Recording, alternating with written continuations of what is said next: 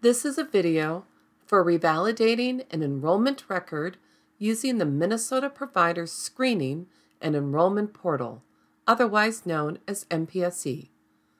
Revalidation is a process that verifies that enrollment information is current and credentials and requirements comply with state and federal laws. Minnesota Healthcare Programs, or MHCP, is required to revalidate providers at least once every 5 years. Some providers may be required to revalidate once every 3 years. Providers who are currently enrolled with MHCP receive their revalidation letters in their PRV-LTR folder in their Minutes mailbox. Additionally, a provider's enrollment record in the MPSE portal has information about their revalidation due date. MPSE also shows all enrollment records that are currently in the process of revalidation. In our video, we will demonstrate how an organization can revalidate an enrollment record in MPSE. Individual providers who are revalidating their own enrollment record will follow the same process. Note: organizations revalidating an affiliated individual provider should watch the video Managing Existing Affiliations to an Individual Provider in MPSE to complete the revalidation process. To begin, we will log into our Minutes account. To open MPSE, we click on the link for Minnesota Provider Screening and Enrollment Portal in the left navigation in Minutes. This opens the Manage Portfolio page. We scroll down to locate the Revalidation section. Note: if there are no revalidations due at this time and no revalidations currently in process, this section will not display in the portfolio.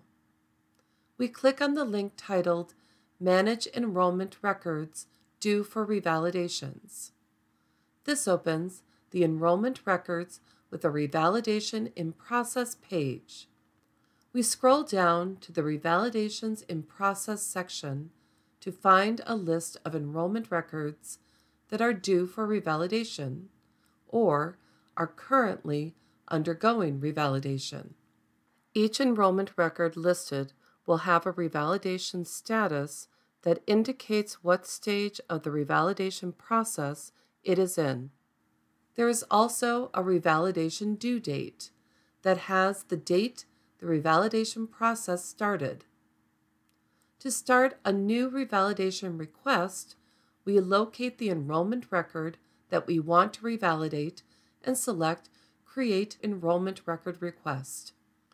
If the Create Enrollment Record Request is not available, we check the Request section of the Manage Portfolio page for any active requests assigned to this enrollment record.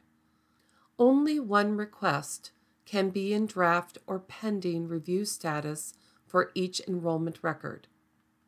We do not have a request in process for this enrollment record, so we can create a request. This opens the Enrollment Record Information page. On the right side navigation menu, there is a list of MPSE pages that are indented below enrollment records. We review all the pages in this list, as well as the Owners and Authorized Persons page, which is also on the right side navigation.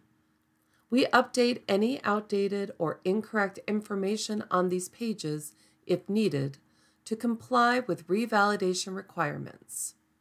Note: the list of links that appear in your record may be different depending on the enrollment record type and how the portfolio is set up. Each page in the MPSE portal has a help link in the top right corner of the page. We can click the help link to get detailed information about the fields and options on each MPSE page.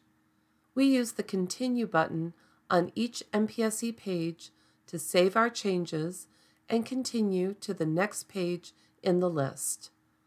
When all pages have been reviewed and updates have been saved, we submit our request by clicking Submit Request in the right side navigation menu.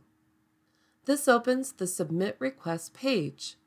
We can review and fix any errors here before we submit our request.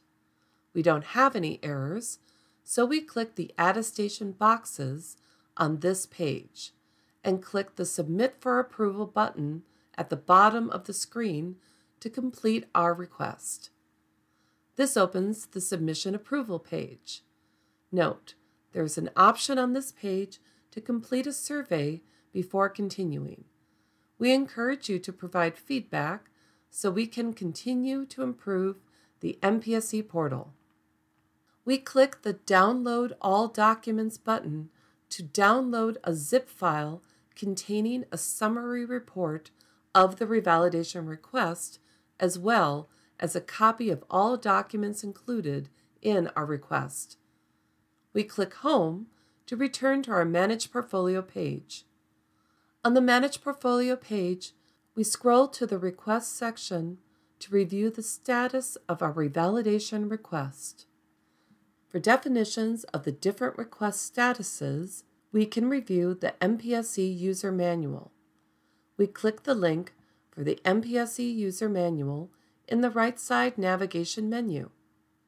In the table of contents, we click MPSE Basics and select Request Submitted and Next Steps. A list of request statuses and outcomes are listed on this page. In this video, we have demonstrated how to complete a revalidation using the MPSE portal.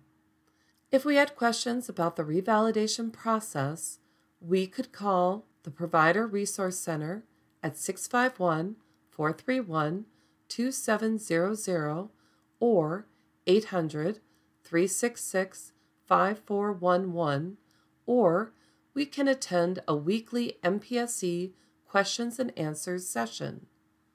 We find the link for these sessions on the MPSE Portal Training webpage.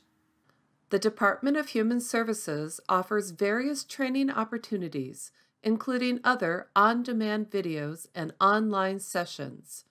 You can register for the online sessions by visiting the MHCP Enrolled Provider Training page on the DHS Provider website.